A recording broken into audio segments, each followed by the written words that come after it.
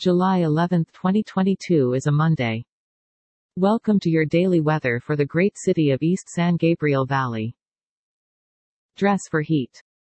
The temperature today should reach up to 92 degrees Fahrenheit and down to 66 degrees Fahrenheit. Humidity is at 30%.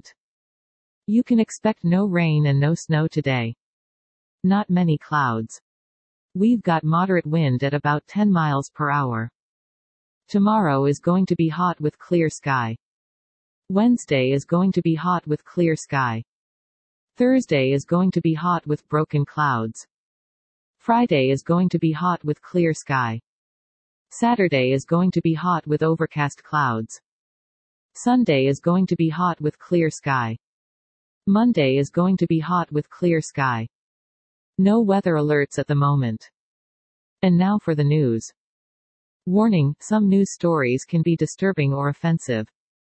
Stories are provided by various sources. In other California news, a $3 billion Silk Road seizure will erase Ross Ulbricht's debt.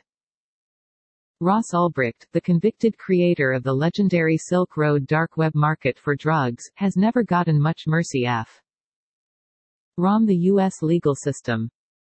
In other California news, Bonny Light Horseman Summer Dream.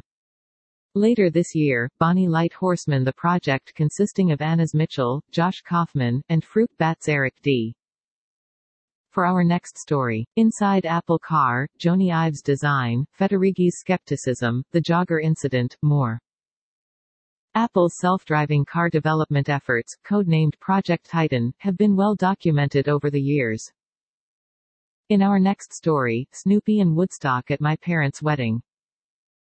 My parents got married in 1974 at a rec center on the campus of the University of Illinois Urbana-Champaign, where they were attending graduate school. In our next story, a COVID-positive working mom says her child care situation will require her to spend hundreds on at-home tests. Here's why. After testing positive for COVID last Sunday, Jessica Hish's family members each took COVID tests. In other California news, scientists hope James Webb Space Telescope will help solve dust budget crisis. There's far too much dust in the universe, compared with what our calculations predict. In other California news, California has the most remote job openings in the U.S., but another state is on its tail. While some CEOs are insisting their staff return to company offices, a number of employees are reluctant to leave their sofas behind. That's it, California. Have a good one. To help support improvement of our show, please click subscribe. See description for sources. This content contains information from OpenWeather (TM) API, which is made available here under the Open Database License (ODBL).